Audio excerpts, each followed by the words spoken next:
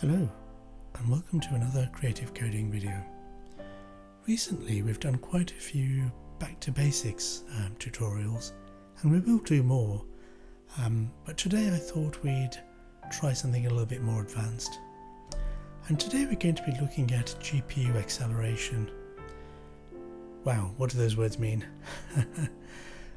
Briefly, GPUs are a special kind of hardware that sits inside of our computers, whether it's a laptop or tablet or smartphone or big desktop computer, and they've been developed over years to be very good at the kinds of calculations that decide how to draw sophisticated rich scenery in movies, visual effects in movies for example,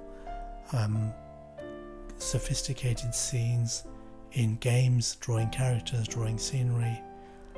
The GPUs are also actually very good for accelerating machine learning calculations, and they're being used for that purpose quite a lot now. There are programming interfaces which are open and cross-platform, and also, and this is nice for us, available through the web. So OpenGL is the main standard for coding for GPUs in terms of drawing things on the screen, in terms of rendering shapes and objects. WebGL is the cut down version which works in web browsers, and that's nice for us because we've been coding in the web, for the web. Our designs, when we run our code, runs in a web browser, so that means we can use WebGL to render in the web browser just as we are used to. Now there are different libraries for doing that. Today I thought we'd look go fairly hardcore and look at creating what's called shaders, which are little programs that get put onto the GPU directly and run directly on the GPU. So we're going to go fairly low level, I guess. To motivate our interest in GPUs, I'm going to show you a counter example just to kind of show you how bad things can be before they get better. Now last time, in the last Back to Basics video, we drew, we rendered what we called forces. We imagined, sort of not scientifically correct, but forces around objects. And what we did, as we do so often, is visit every pixel in the canvas and do a calculation to decide what colour to draw. Now that can be fairly intense and can take a long time, and what you didn't know was that in that video I cut out all the waiting so you wouldn't have to wait, because it's painful. But this time I'm going to actually run that code again and actually wait for the result to appear and time it. So I'll click run there and I'll start this timer here.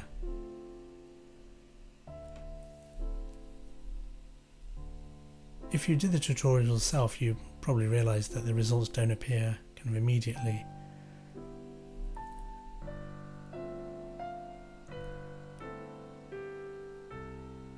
It's taking a while, isn't it?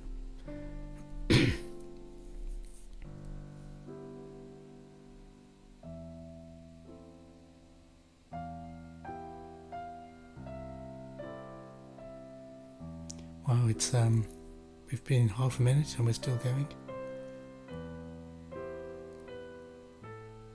It's not there yet, is it? Okay, so the browser's popped up saying the page is unresponsive, but I'll ask it to carry on. So we're coming up to a minute.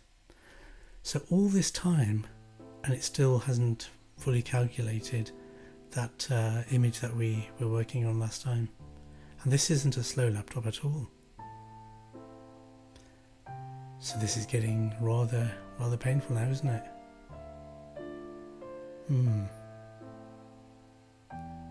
Over a minute. And it's saying, it's complaining again.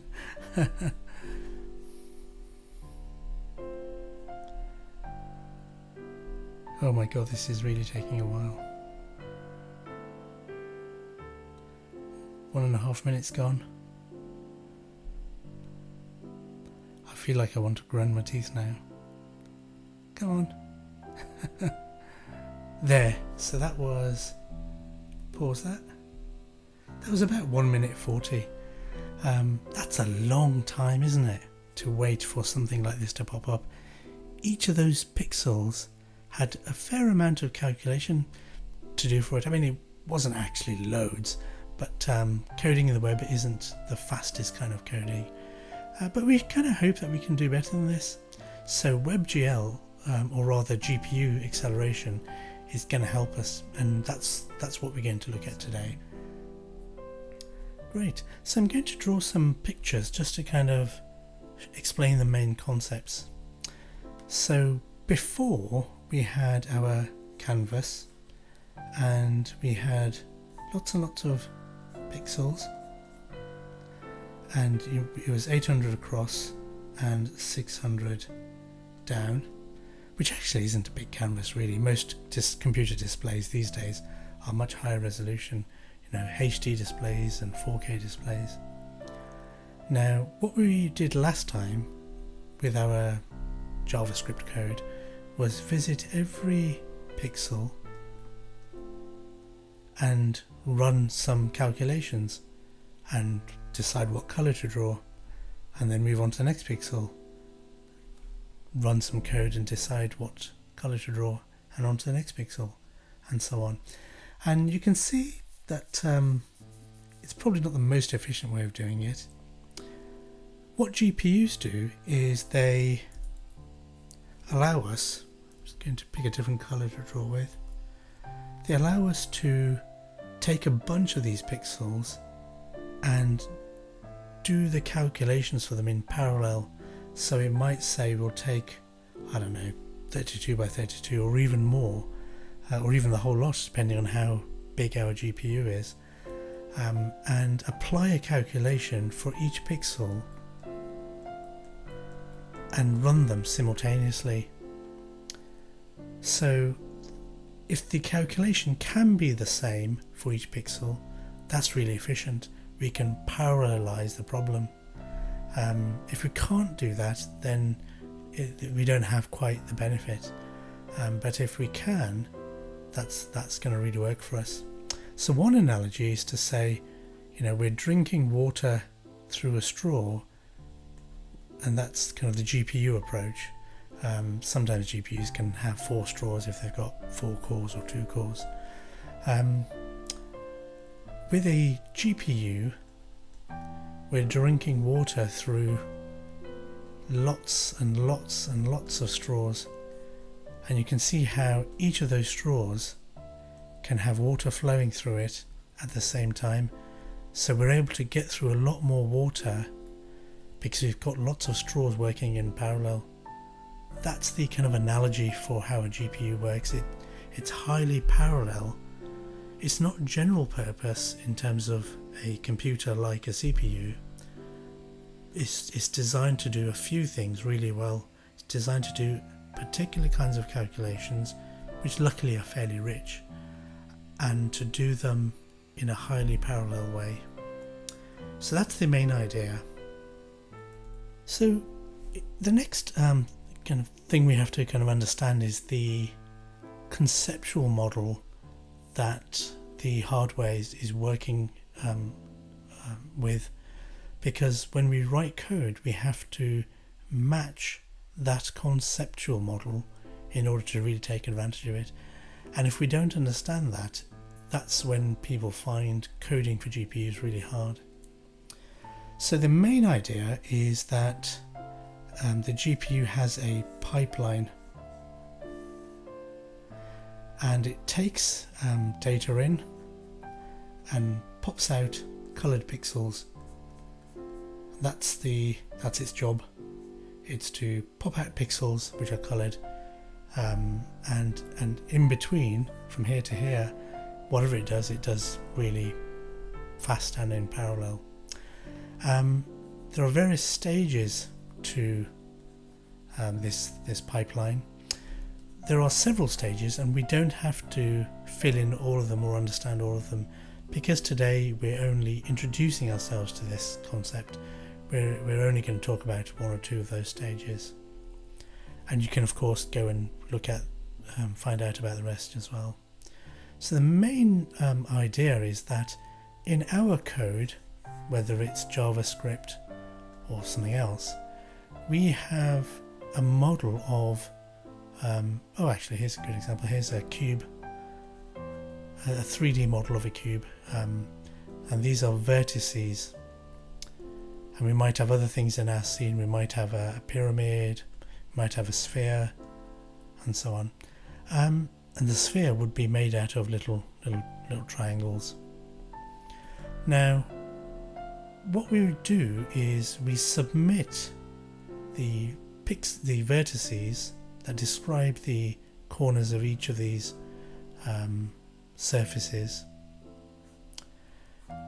and we use the GPU to transform them from this 3D world into a 2D world, because we're going to be looking at it on a flat display.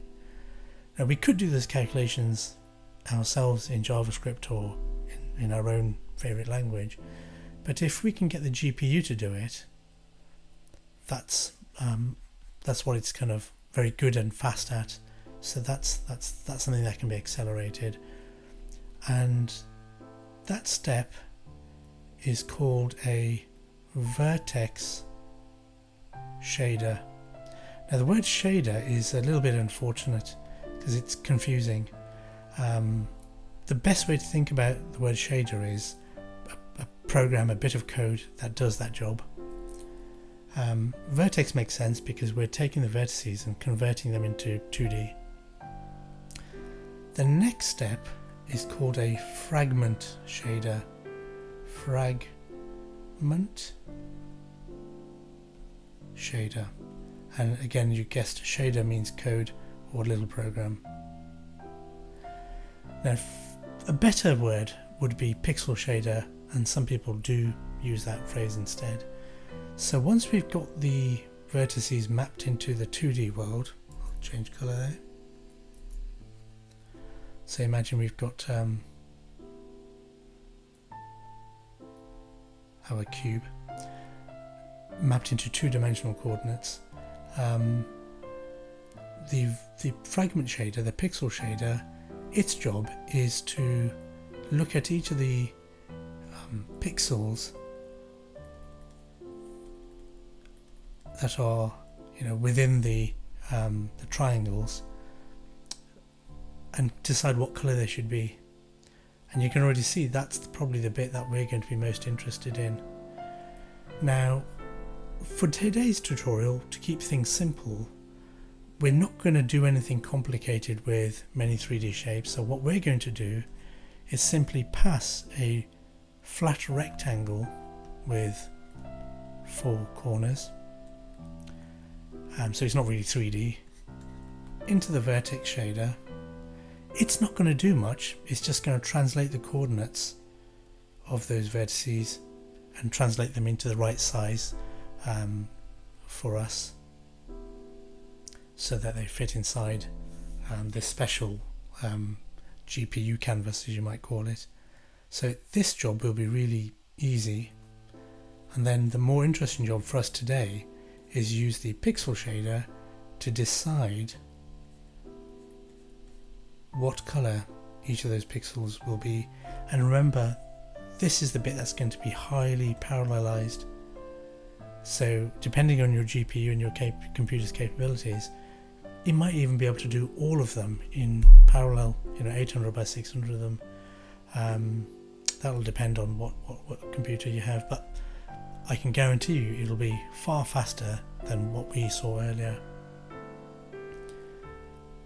So the fragment shader can't work because it doesn't know where the pixels are going to be that we're interested in, unless it knows the shape that needs to be filled, and that's what it gets from the vertex shader. And the vertex shader is fed vertices from our code, because it's got to get them from somewhere. Just one more thing to finish off this conceptual picture. In order to pass information through, we need to fill in some information needs to be filled in. So in order for the fragment shader, the pixel shader, to successfully color pixels, its output, the output of this little program, has to be the color of a pixel. So that's a mandatory output. The input here is given to us by the vertex shader, so we don't need to worry about that. The output here has to be coordinates for those vertices, because if it doesn't, then there's no way that the fragment shader will know, which pixels need to be filled in if it doesn't know the shape that needs filling. And what we pass will be the shape from our own code, which we're familiar with in JavaScript in the web.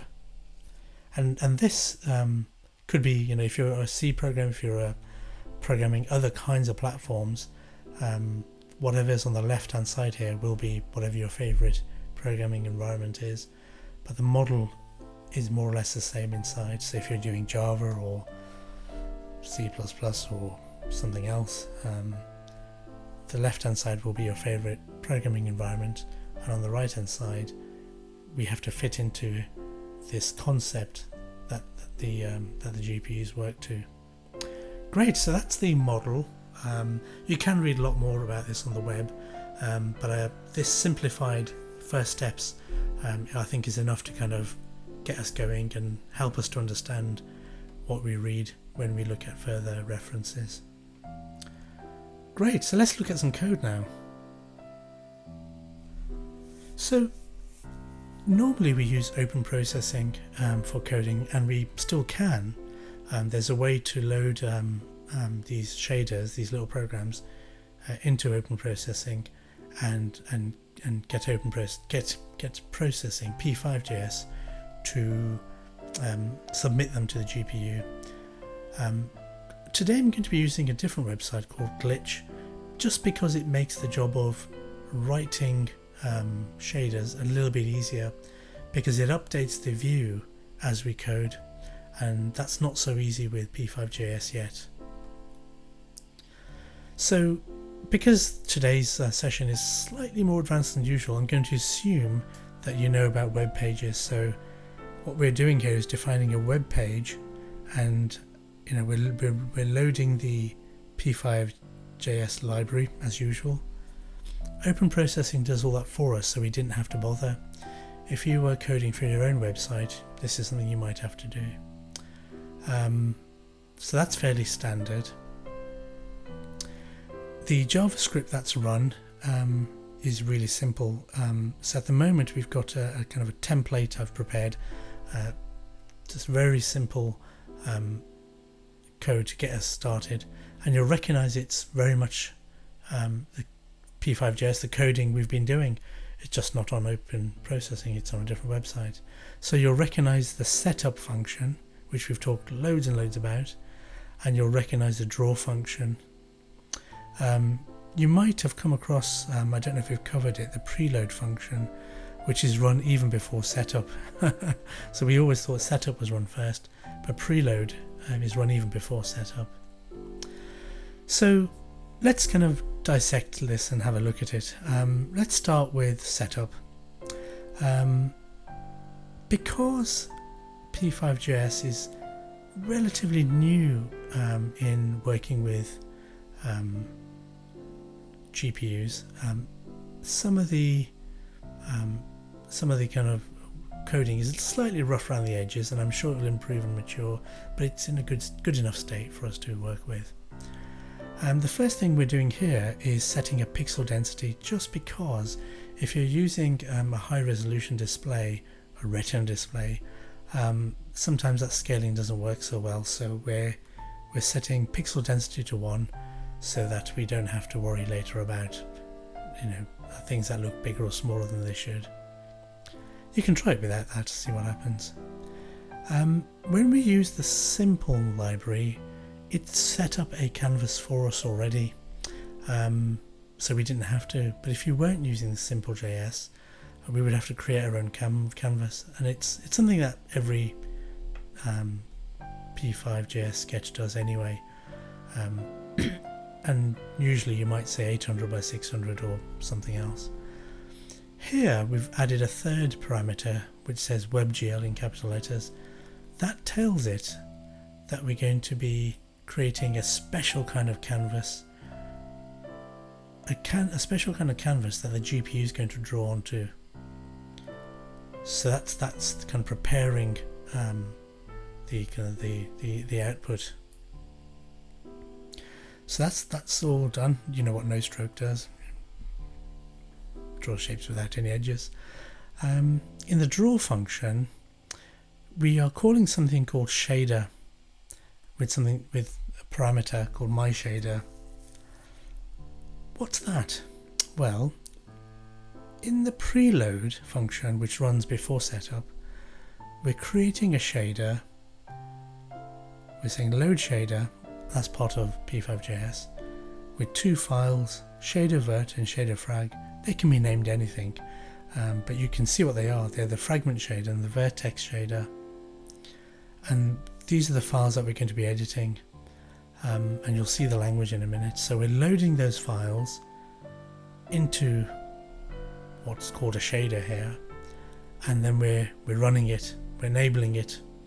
And what enabling it does is it loads that code from those files and passes it to the GPU, and along that path it gets compiled into code, which is machine code, and runs really fast on the GPU.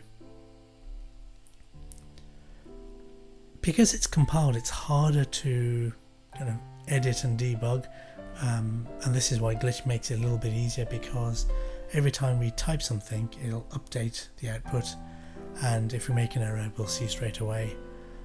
That's not quite possible with just plain P5JS. And what we've done here is we've drawn just a rectangle, starting at 0, 0, with width and height, and you might remember that width and height are the width and height of the canvas. So fairly medium-sized canvas here. Now that is actually what's passed. If you remember what we talked about here, that rectangle is what's passed to the vertex shader with the four corners. So we don't even have to pass those vertices ourselves, you know, just by drawing a rectangle with four corners, that will happen. So that's kind of nice. Great. So we don't think we need to do any more here.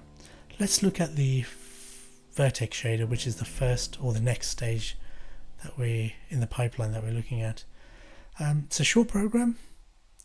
Let's dissect it. So main, you can imagine, is the main function that's run, and in fact that's the case in many programming languages, and it goes all the way back to C, which I think was it 70s? Was it 60s or 70s? Yeah, quite an old language. A very nice language actually. Not too complicated, and it didn't grow out of control. So we are declaring some variables here. Actually, let's work backwards. We said that the vertex shader has to output coordinates to pass on to the fragment shader,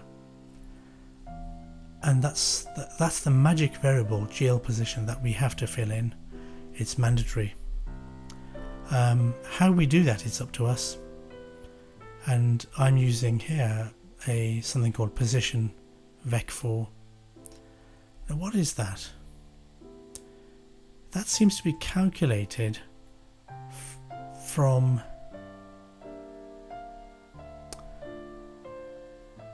this thing here, a position.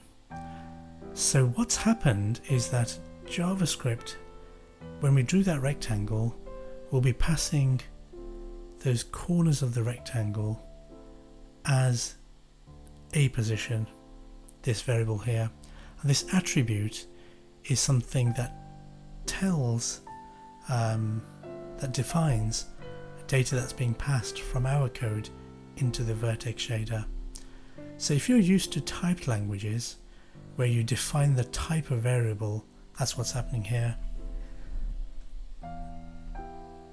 So in JavaScript we don't say that something is a float or an integer or a char character or other kinds. It's kind of inferred from how we code. Python's similar as well, but some languages are very strict. You have to define the type of data that a variable is going to be pointing to.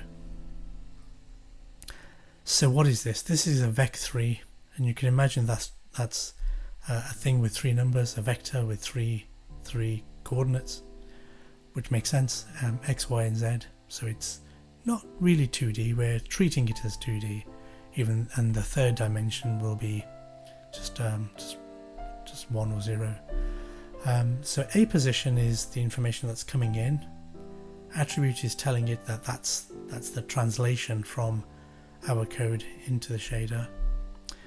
We are copying it into a new variable because we want to change it, and we're adding a fourth number. So this is a vec4. It's got 4 numbers, and that's just a requirement because that's what GL position has to be. If we didn't do that, there might be an error. So we're creating a new variable, position vec4, and the name gives a clue as to what it is.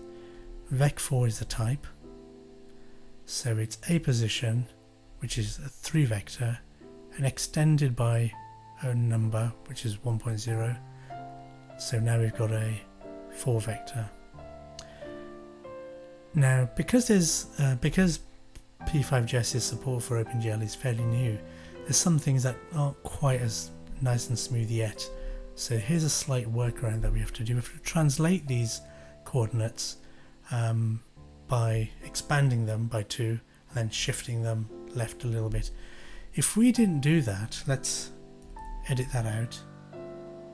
You can see the rectangle it starts at the middle of the canvas and is smaller and goes to the top right. So we don't know, we want to fill what we think was the full canvas, so that's just that translation step. Hopefully in the future that's all resolved, but it isn't yet. We never have to worry about that again, that's just a little calculation that's done. But you can see that in this vertex shader we can manipulate those vertices, which is what we've done here.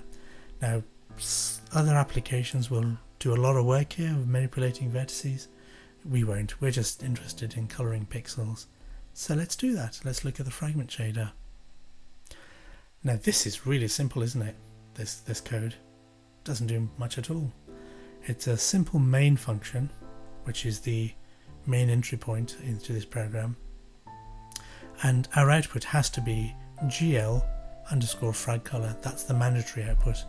Whatever that is what gets drawn as the pixel color. So it's a 4 vector, which is RGBA, red, green, blue, and the translucency, the alpha value. And we've looked at that before in previous videos. And instead of 0 to 255, these go from 0 to 1, so everything is a floating point number, there are no integers. At the top we've defined the default. Did we do that in the vertex shader? Ooh, I should have, I think. Yeah, maybe I should fix that later. But we've set the medium precision for floats. Now high precision is obviously more accurate and we might not need it, and it's kind of slower and takes more memory. So often we put that in to say that's fine for this code. So what's happening here? We're filling in GL frag color with a vector that's 1.0, a small number, and a 1 for the alpha. And that's kind of like red, isn't it? Red, green, blue. In fact, if I actually make it fully red, no green, no blue, that's a deep red color. If I change it to zeros, then it should all be all black. If I do green, then that should be green.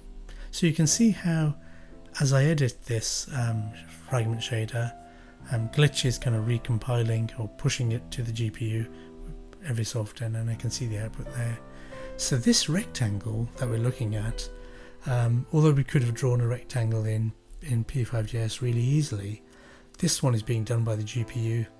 The corners are defined and every pixel is being coloured green.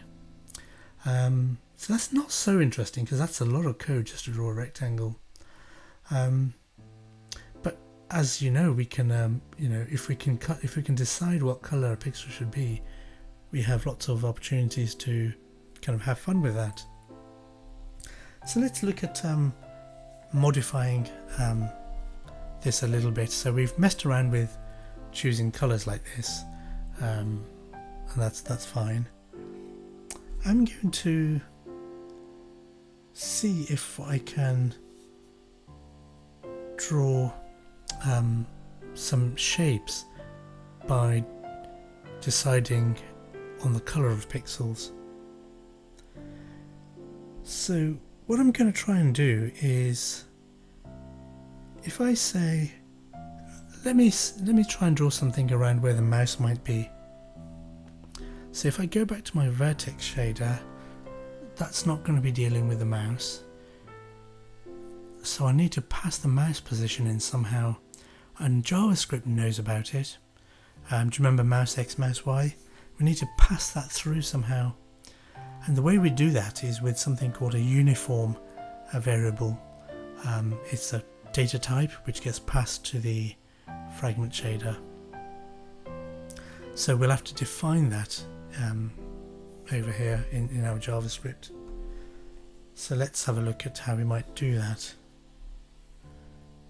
Right. So the way we do it is we have my shader, which is the one we're working with, and we say set uniform, and then we have a name for that variable, that bit of data, and it's convention to use u or u underscore for anyone reading it to know that this is a uniform variable that's been passed from our code to our fragment shader. So let's call that mouse. And what are we passing? We could say pass mouse a list like this with mouse X, mouse X and mouse Y. We could do that. But everything in OpenGL in the GPU is scaled from 0 to 1. So that canvas, just like those RGB numbers, goes from 0 to 1. So this is an opportunity for us to use the map function that we know about to map mouse X, which goes from 0 to the width, and we're going to go from 0 to 1. So we're rescaling that, and the same with map for mouse Y, which goes from 0 to the height, 0 to 1. Great.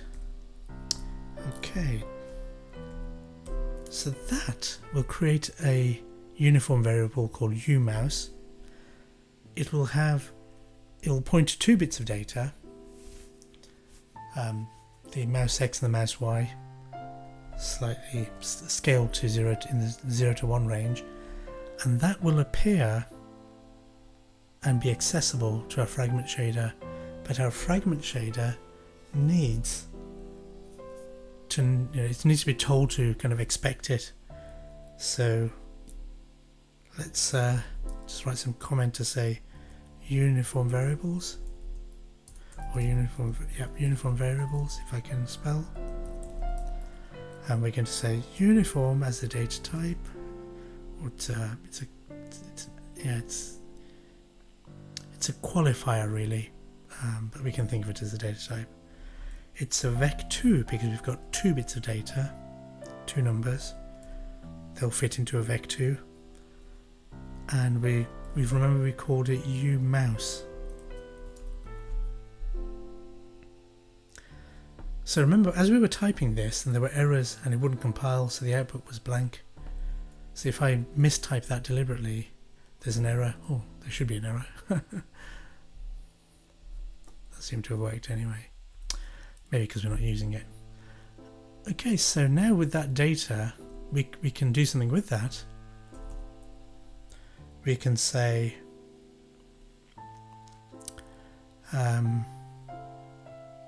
we can create a floating point number d.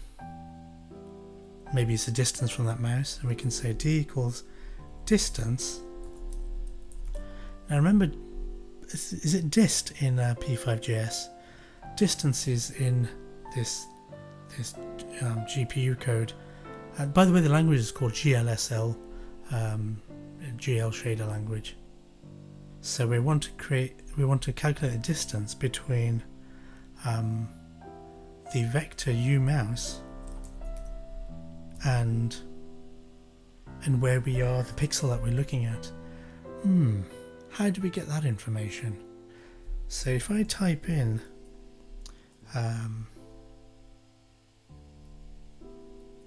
XY, say that's where we are.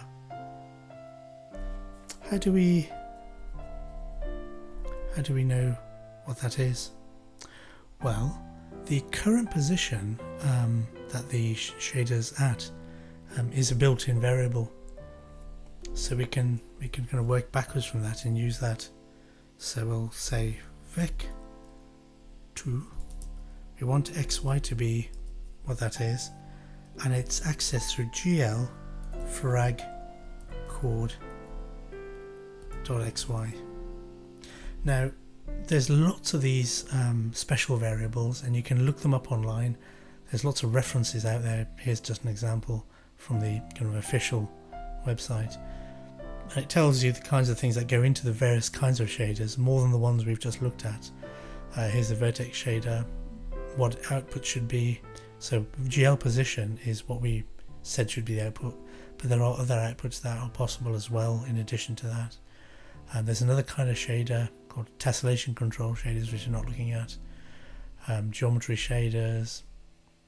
There's a fragment shader, and there you go.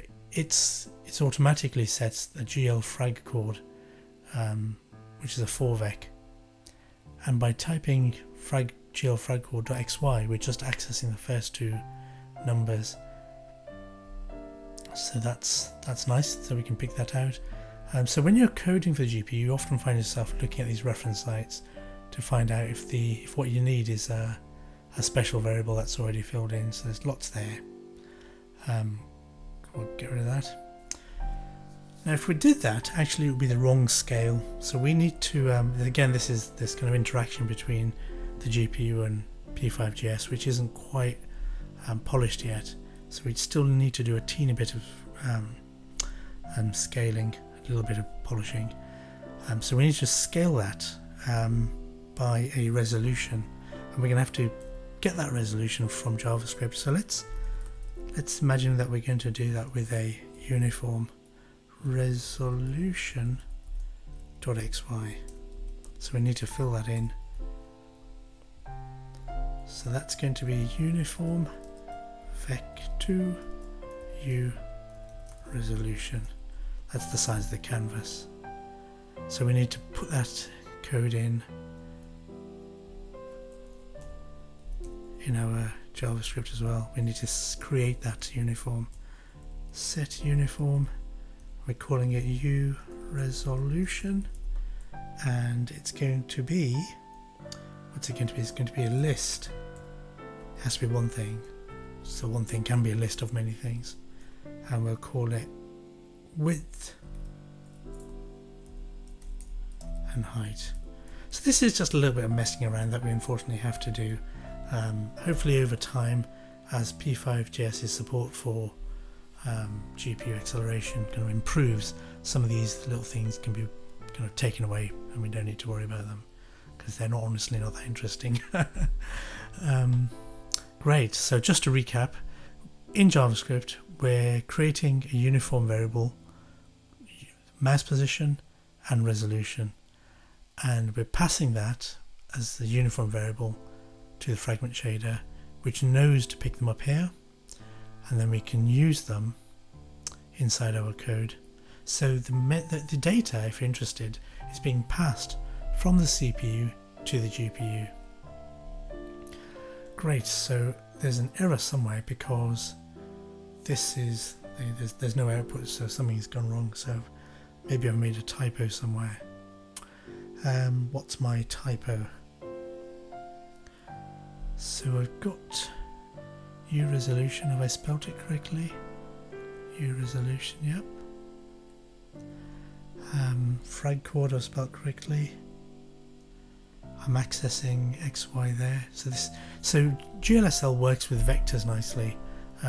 2, 3, 4 sized vectors, which is natural, you'd expect that, given that it works with 3D objects. So we've got XY here, so why is it not calculating the distance? So it's got D, oh yeah, it's just the missing semicolon. Now D is now the distance between the mouse and the pixel that it's doing the calculation for. We could use that just to experiment and pop in as a color. So instead of 1.0 we say D. Wonder what that will do. Oh yeah, look. So if we move the mouse left and right, the color changes. Now this is rather smooth, isn't it?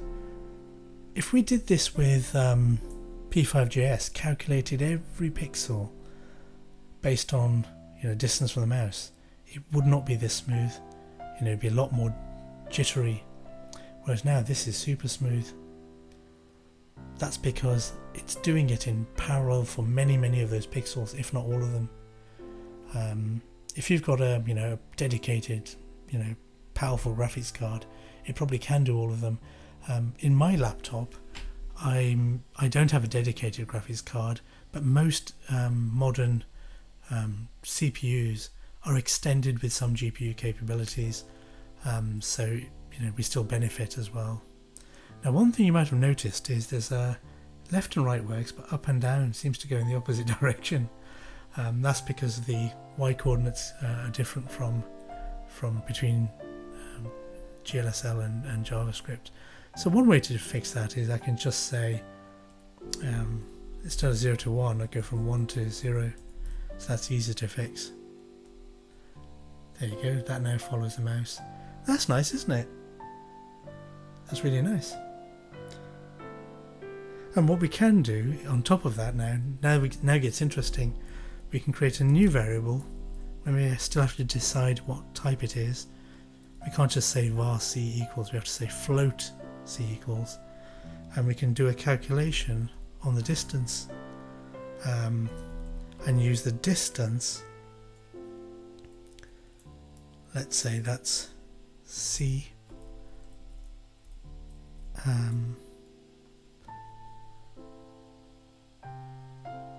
It's not making a lot of difference. Maybe I haven't got the scale right.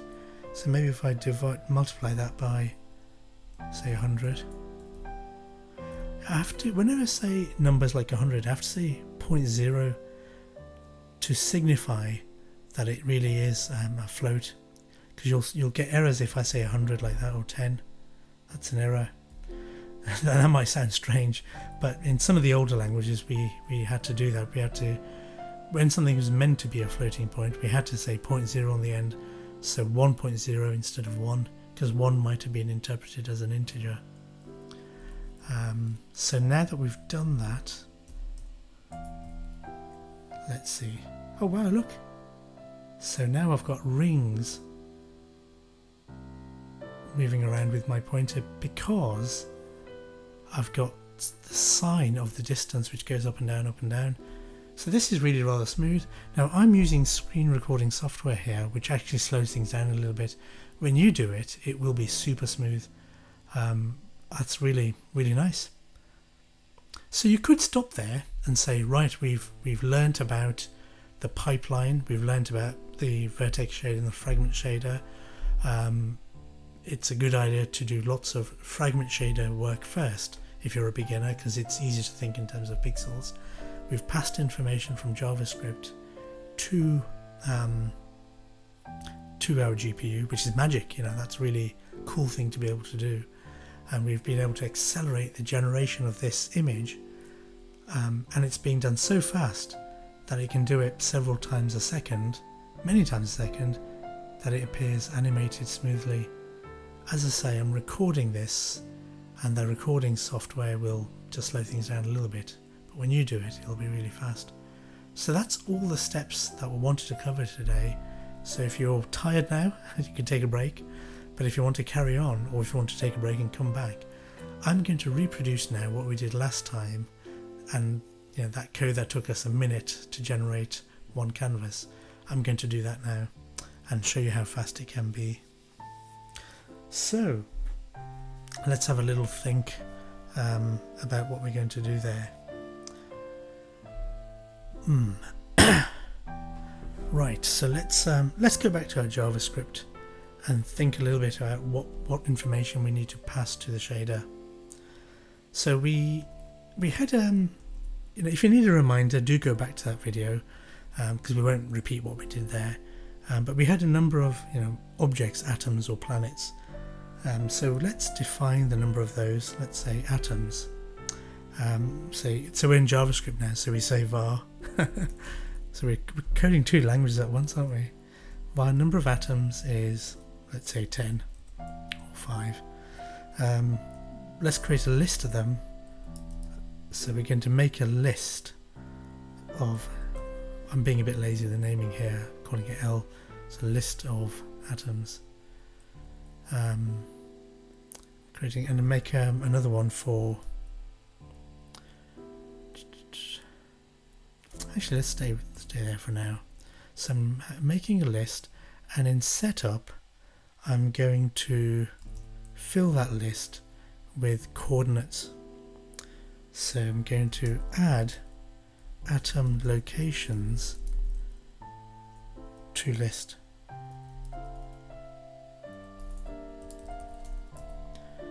So I'm saying for var I equals 0, I is less than the number of atoms, I plus plus. So I'm going to do a loop for the number of atoms, and I'm going to push onto that list a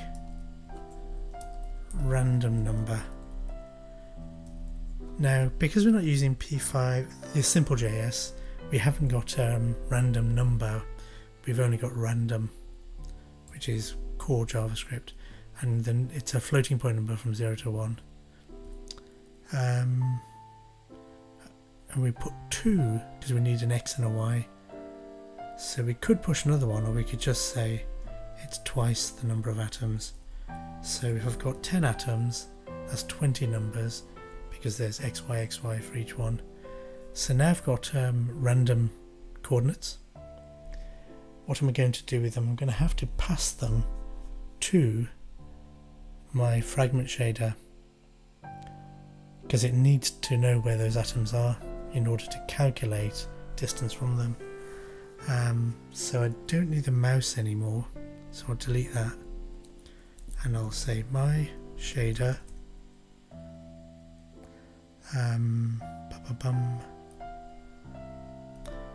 set uniform. I'm going to pass a uniform, and it's going to be called atoms L for list, say.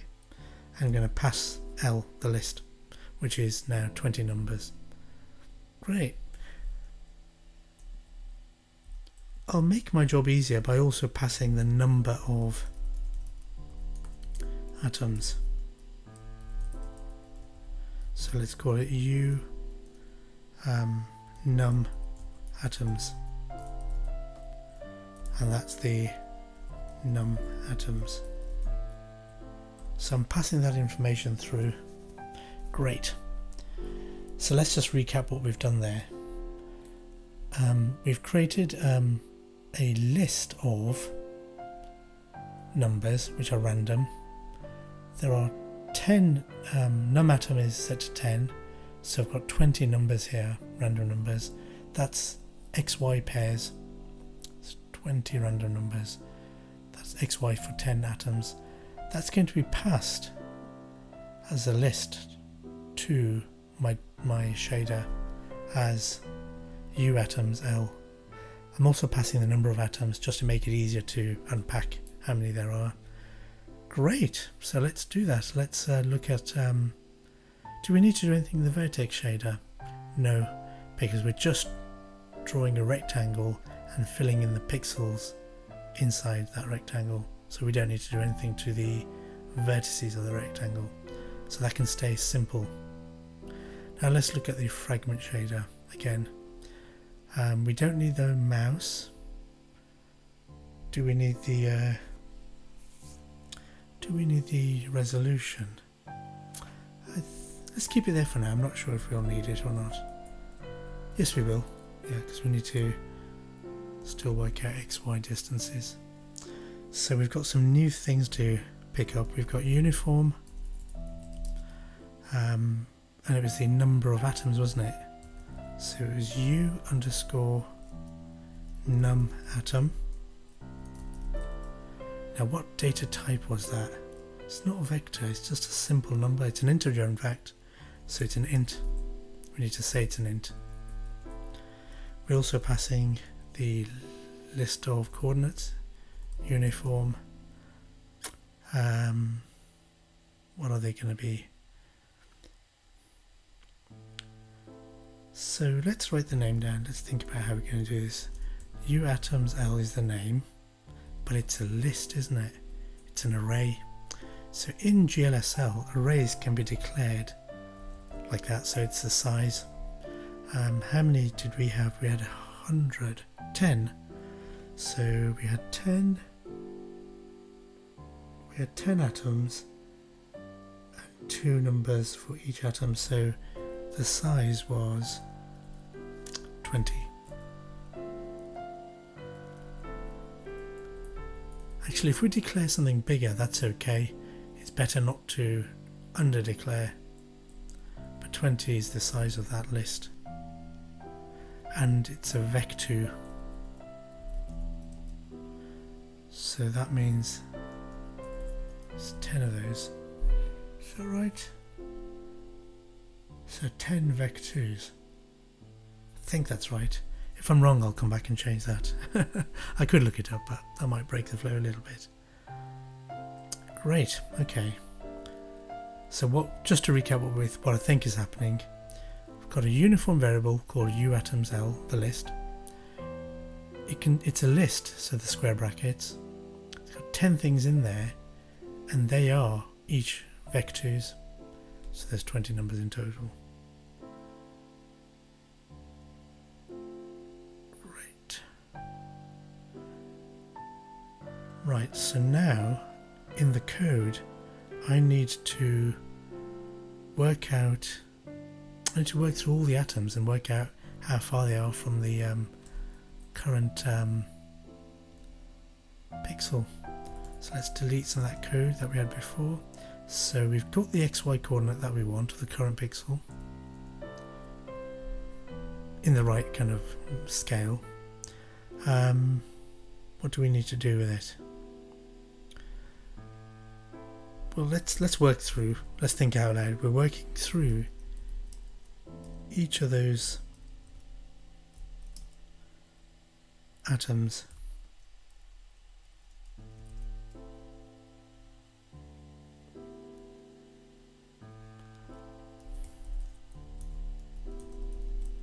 So num atoms. So U num atoms and I plus equals 1.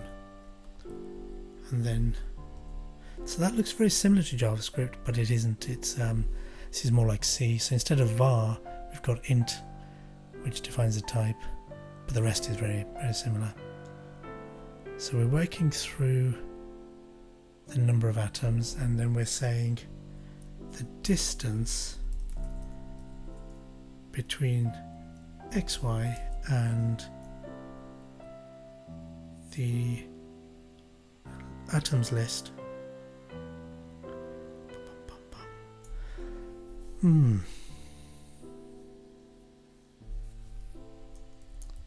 atoms.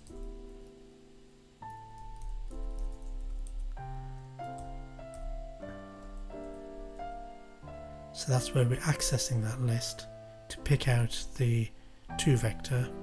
We're calculating the distance, and we need to keep a sum of it, if you remember from last time. So we need to somehow, so if we say d equals the distance,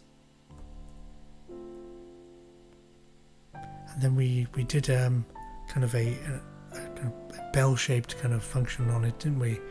Go back and have a look at that. I won't kind of repeat it here, so I'll type out the code and fix it in a minute. It's good to think out loud and type as you go, and then fix the syntax. So we had that distance. We had to raise it to the power 2, but we had minus the distance raised to the power 2, so power. Then what do we do? No, it wasn't minus distance, it was minus, so it's e to the minus x squared, wasn't it? So minus distance squared, and then we were doing exponential of that. And 2, it has to be 2.0, because everything's a floating point here.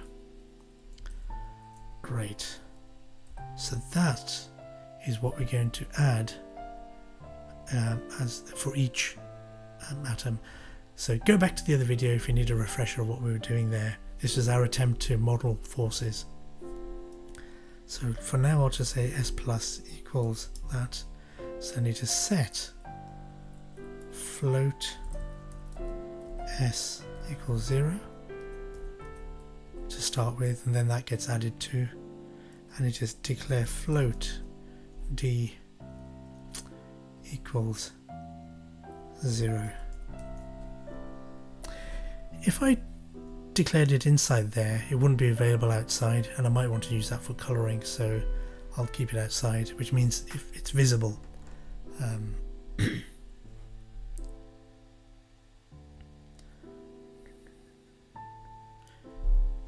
Actually, no, I don't need to do that, do I?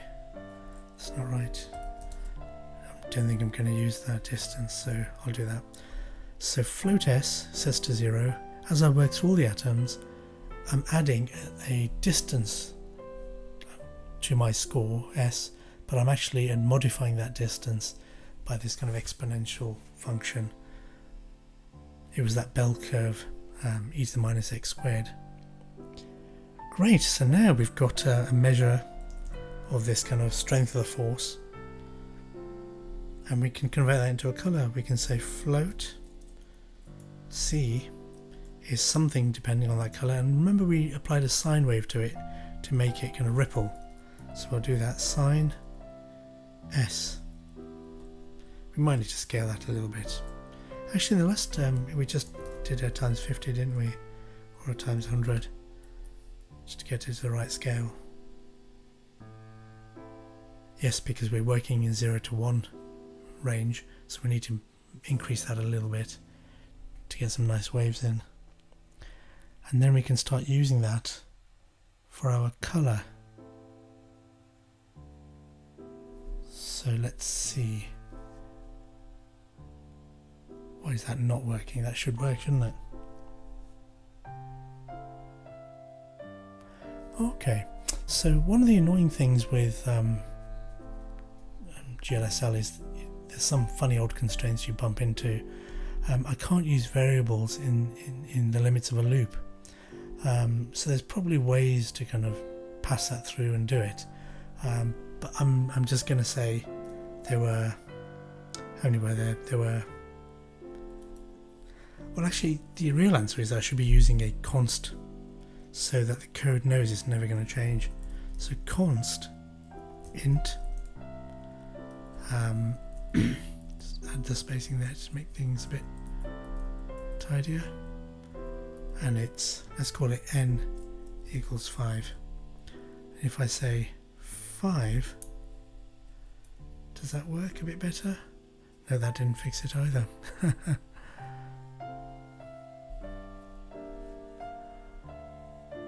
I'll bring that out to make it more efficient, because it's the same bit of memory that will be written to. This is one of the funny things with when you're writing kind of code that you want to be really efficient. You sometimes think, well, I want it to allocate memory once, and then I'm going to write into that bit lots of times, rather than create a new variable every time, which normally doesn't matter. But when you want to be really efficient with your code, it's the kind of thing you start thinking about. So that's just what I've done there. So I've allocated the memory for that variable once, and in my loop I'm just reusing it without having to reallocate it. So I don't need a number of atoms here. I can get rid of that. I'll get rid of that in here as well. I don't need to pass that along.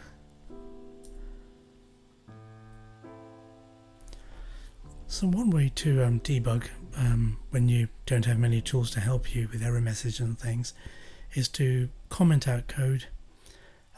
So I'm going to comment out all this code, and because there's no C, I'm just going to put in 1.0 to see if that works. Does that give me a rectangle? No, so that means the error is not in that code, it's still around somewhere else.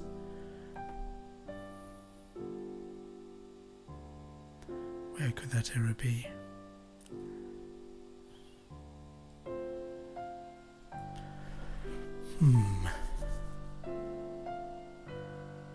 If I comment that out,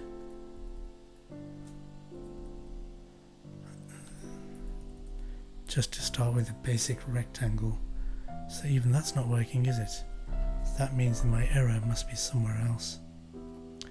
Must be an error here somewhere. So I'm creating my shader, number of atoms, list.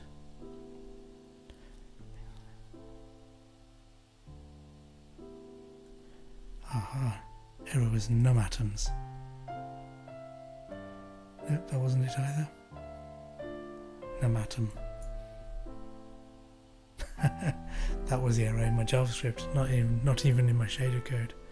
So let's go back and start uncommenting some of these things. Yep, so we're back down to commenting out as a way of debugging. So as I uncomment, if there's an error, I'm not going to get any output. Right, let's start putting these things back in. Okay.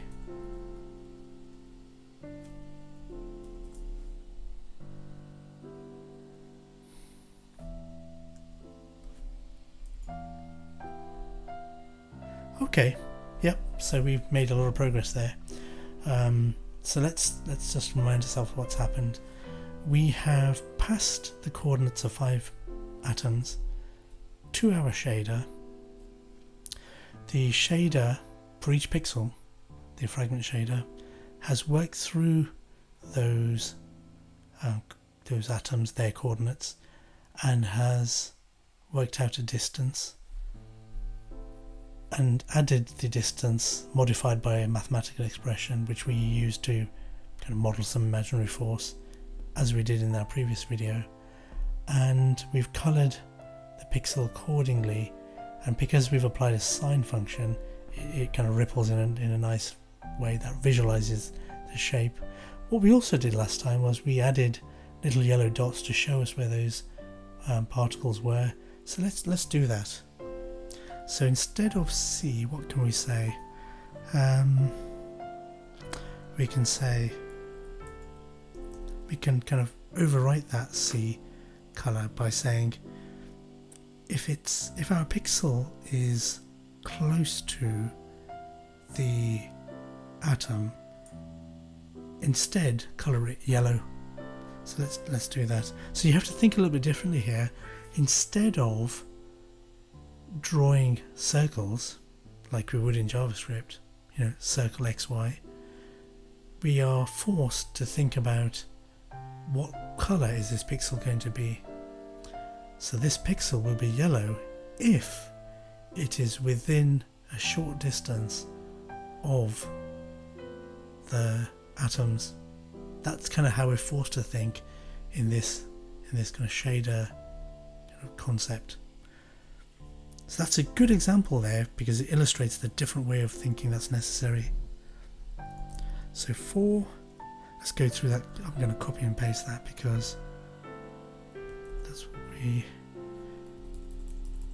there you go. So I'm just gonna, so that's working through the list of atoms again. Let's calculate the distance again.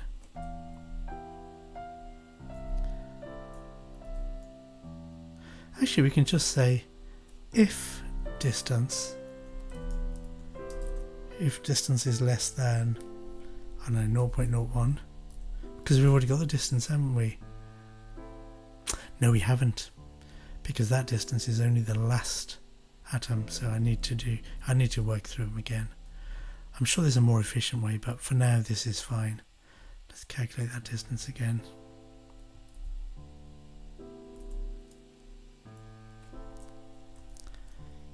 If distance is less than 0.01, what are we going to do? We're going to say the color is actually, instead of C, let's create a color variable. So let's call it color. Let's say vec3 equals CL, color equals vec3, and it's made from C,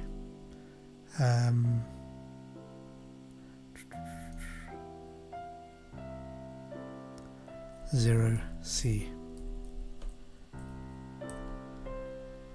and this time we're saying CL equals vec3,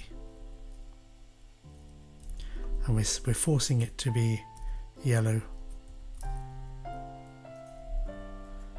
And then finally we construct the for vector from CL, and we only need to add one extra number, which is the alpha value. There you go. Phew. That's a lot of talking and a lot of typing, but actually if you look at it, the code is still not very long, and what we've got here is that map of forces with the dots showing where those particles are. If I kind of make an edit, it runs the code again, and they're in a different position now. If I just limit myself to 2 particles by saying n is 2, so it ignores the rest, you can see the forces that creates. Let's see 3. Yeah, okay.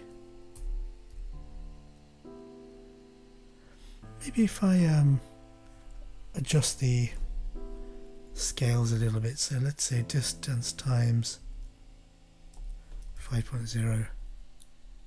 Oh, that's better. Yeah, I can see more of the contours there now. That's much nicer, isn't it?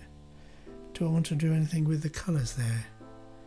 Instead of C0C, you can invent your own. You know, we've done this many times. We can use all kinds of variables as colour values. I'm going to try and use S, the actual distance, the cumulative distance. Let's say divide that by 10.0 just to scale it down a bit. Okay, that's still interesting. Now look how quickly that was done. So if I make an edit, instead of taking a minute or 50 seconds or whatever it took, it's almost instant. That's the power of GPUs. They can parallelize all these calculations, and they're really, good and fast at doing them. This is almost instant compared to the many seconds. I can't remember now. Was it a minute and a half that we waited just for one canvas to be filled? Here it's almost instant. There you go. Let's do another one. Fantastic, isn't it? That's really nice. And you can play with this yourself. You know, you can adjust the way you color the pixels and have many more kind of atoms, if you like. There, that's really nice, isn't it? I think the main takeaway from this bit is to say those yellow circles that we drew are not circle commands. Because we're forced to think per pixel, the question we are asked is, this vertex, this fragment shader, this pixel shader, has to decide what colour the pixel is. In order to decide whether to draw a circle, we have to say, is this pixel where that yellow circle should be? And the way we decide that is to say, if that pixel is near enough to an atom, if the distance less than 0.01, then we colour it yellow. If I change that and make it bigger, those circles will get bigger. See, that's a bit too big, isn't it? Let's 0.2. This is rather large. 0.01 seemed to be about the right size. Great. They're really nice, aren't they? Now you can again stop here and be pleased that you've learnt a lot. Actually, you know, what we've covered is a lot, and you know, people will often take days and days to get this far if they're starting from scratch. Now I'm going to do one more push, which you don't have to follow, but I think it'll be quite exciting. What we're going to do is take advantage of the fact that these things are calculated so fast. We're going to animate them. So we're going to move those atoms, and because this GPU can calculate those maps so fast, I think we can get an interesting motion, an interesting moving map of the forces. So that's what we're going to try. So let's do that. As I say, if you want to stop now or take a pause, this is a good time to do it. Let's go back now to our code. So I've got positions. Now I'm going to invent some speeds. Again, I'm going to randomize it. So I'm going to have a list of speeds. There you go. And in my loop that created the positions, I'm going to add just onto the other list, the S list for speeds. I'm going to push random numbers on that as well. So for each atom, I've got XY for coordinates and another two numbers, X speed, Y speed, for their velocity.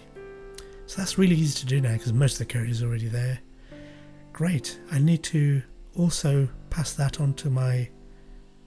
Do I need to pass that onto my shader? Now this is an interesting question now we're at, and I'm thinking loud because it's educational. We could calculate, we can move those atoms in JavaScript and calculate their new position and pass them to the shader. We can do that, and that's fine, and that will work, and that will very likely result in you know, a beautifully smooth animation. But if we can do work on the GPU, we should, because it's optimized for that. It's fast, it's parallel, it's good at, you know, arithmetic calculations. So if we can do less in JavaScript, which is relatively slow, and do more on the GPU, that's a good principle. The only thing to watch out for is if you're doing much more sophisticated work, be wary of passing too much data between the CPU and GPU at every frame, because if you're passing data backwards and forwards, then that will slow your process down. So that's something to watch out for. Here we're just passing, you know, 5 numbers, so it's minuscule. So I'm going to challenge myself to see if I can pass the speeds and let the shader calculate the positions, because it's much faster at it. So I'm creating a new uniform, calling U atoms S for speeds. So I'm passing the second list through now. Great. Do I need to do anything more with my JavaScript? I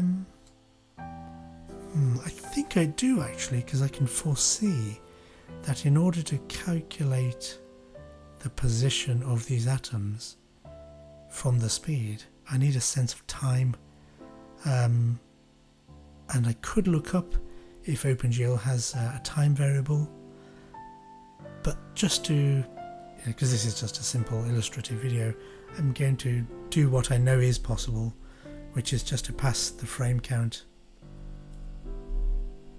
So I'm going to just my shader set uniform. I'm going to call it u frame count. Again, I'm only passing just one number, so I'm not passing a lot of data there.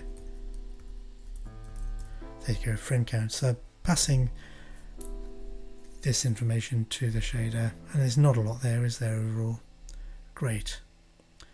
So now I need to, I'm just going to check I've typed that right. No, I didn't, did I? That's S, and that's S. Right, so let me prepare my code to receive that information. Uniform vec2 u atoms S. And there's 5 of those. And we had uniform, what did we call it? Frame count, did we? Yep, uniform. It's an integer, isn't it? But if we cast it to a float, it means we can easily do kind of calculations with it, like divisions. Underscore frame count. So that's being passed. Let me just add some spacing just to tidy things up a little bit there. Great. Right, so now I've got these speeds. I need to update, I need to calculate the new positions. So let's do that. Calculate positions from initial location and time, which is the frame count. So for each atom,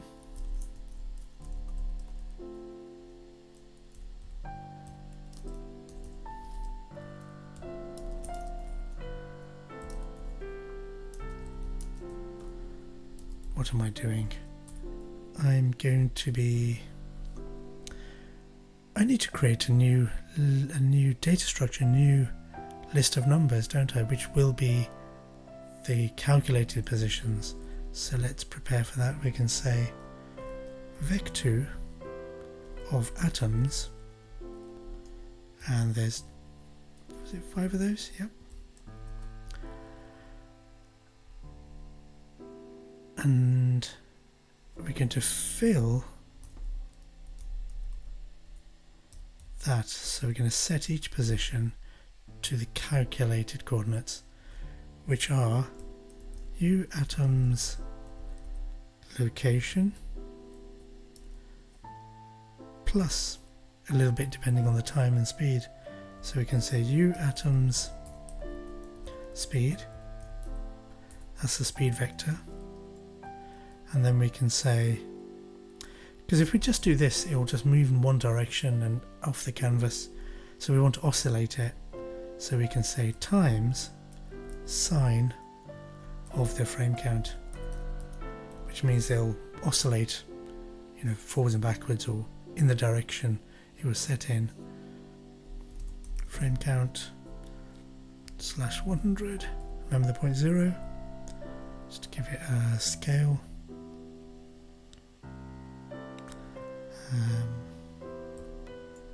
Great, so what we've done here, just to recap, is we've got the atom locations, got the atom speeds, we're calculating a new position, which is initial position plus speed times time, to get a new number, and we're going to use that now to plot the to calculate the forces. So instead of initial location, I'm just using atoms there.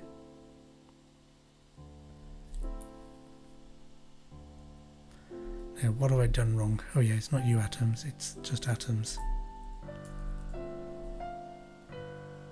Oh no, look, and I just need to update my circles. There. Look at that.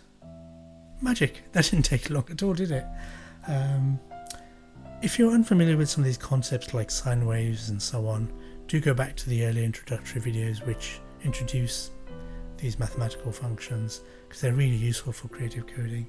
So you can see here, if you pick an atom, it's oscillating about its initial position, and the forces are being calculated, you know, for every frame. And that's magic. See, it's so fast that we can animate it. Now, we couldn't do that before because we were calculating one frame every minute or so, and now we're doing it I think 30 times a second, or maybe even faster, I don't know. I'm gonna just reduce the distance they're going by halving that. That's nice, isn't it? What else can we do? Maybe we can play with the colours a little bit. Quite like playing with colours, don't I?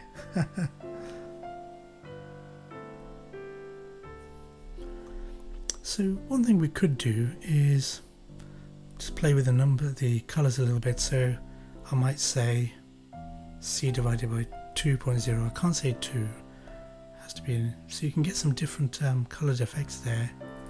I can speed up the motion by not dividing the frame count by 100 by say 10.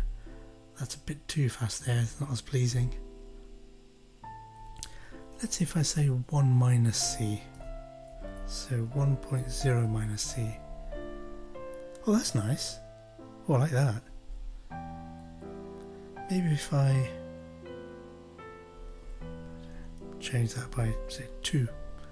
Just experimenting here. Oh wow. So I can get a range of colours going there.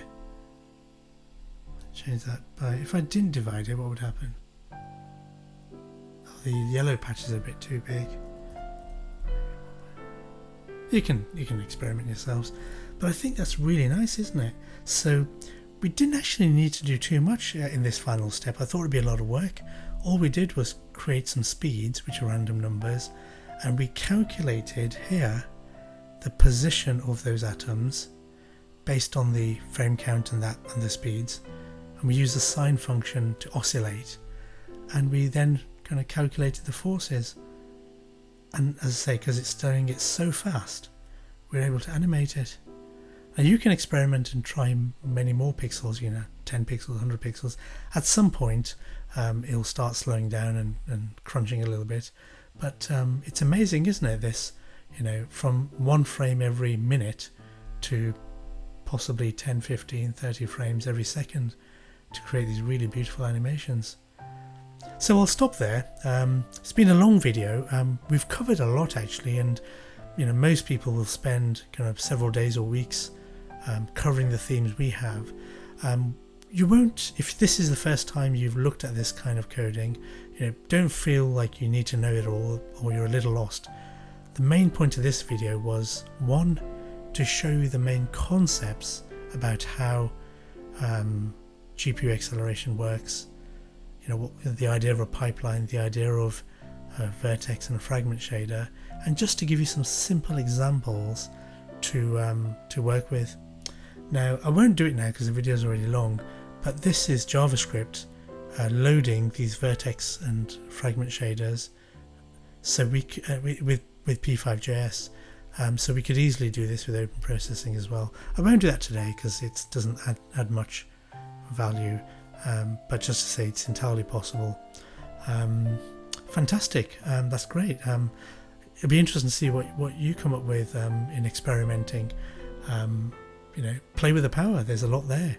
As I say, I'm using just an Intel CPU, which is extended a little bit with some GPU capabilities, and it's not a fancy graphics card at all, and yet it can still do something like this.